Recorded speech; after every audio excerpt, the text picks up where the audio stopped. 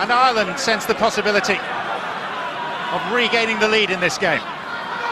O'Driscoll, Horgan, through the hands of Flannery to Girvan Dempsey, who escapes and scores for Ireland to relief right around this stadium in Bordeaux. The Georgian organisation defence just where Kiriakashvili, the fly half, wasn't there for that line-out. They didn't adjust well at all.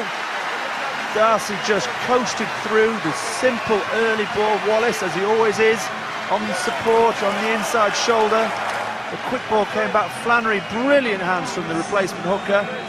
Dempsey, not the biggest man in the world, and a mistake from Sam Karadze, misses the tackle. Suddenly Ireland find themselves in front in a game perhaps you feel they shouldn't be. The Georgians are beginning to tire. Can the Irish ram this advantage home?